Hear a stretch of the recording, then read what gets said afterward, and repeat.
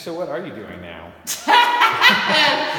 Well, this is getting your hands dirty at its best. Oh, dirty. Oh, but I did dress for the occasion. Oh, I see that. And you got the right shoes. Yeah. I'm just, I'm dusting the filter. Oh, why? Yeah. Oh, gosh. I think I got a mouthful. Okay, so you know what the other thing I would suggest is bend at the knees.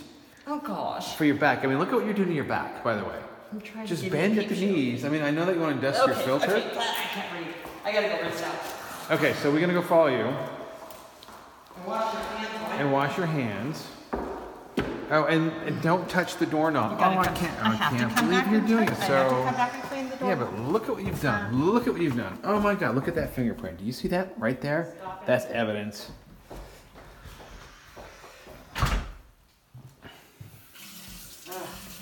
Ugh. Okay, and sound effects are probably part of course. Now using cold water, hot water? It doesn't matter. Sure? I mean, it's just, but look how much dirt's coming out. Ew. Look at that. Look at that. Just look at that. Look at that. Look at that. Oh, it's black. Oh, really dark charcoal. Yeah, so it's good to rinse things out. Yeah. Look at that. I can see it. No, it's all there. This is what you probably wording. Yeah, I like it. Yeah. Okay, so how often should you actually go through the process of cleaning? It depends on how much you clean, how often you clean, and how dirty the rugs get and all that. But generally, every 3 months, you should, minimum. Minimum. You should clean this, but check them. And if nothing else, you don't have to wash them all the time, but you take them out and just, get most of it out. Feed them. But you should definitely wash them every Now, time. how about if actually you put it in the load with the load of laundry? No. You really don't want to use necessarily. It's not even necessary to put soap. You just want to get that major. Now it's clear. See? All right, so now it's clear. So what kind of oil? So now do you need to oil that or do anything else with that? No.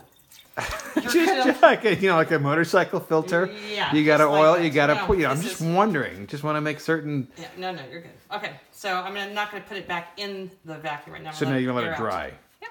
You're gonna let it air out. And out to Or dry. air dry.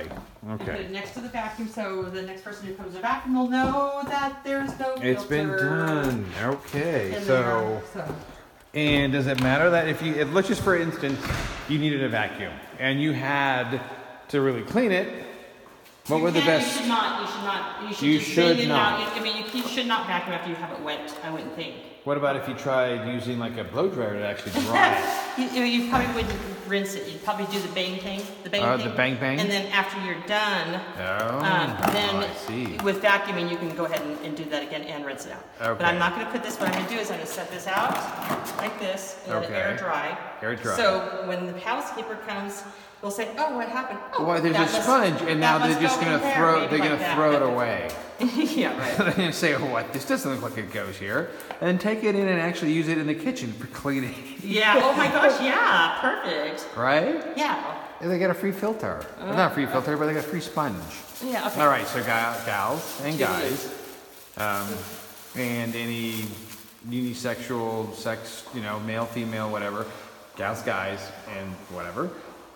Make certain that when you do clean these things out, if you are going to clean these things out, that you don't tear it, because they are kind of fragile, and I've seen these tear. You can order more, but that means that you need to know the model and make and information. And so, just in case you need to know that, you're going to be down here and getting that information. And that's it. Toodles. Cheers. Hope you enjoy this episode of the DoneRight tutorials.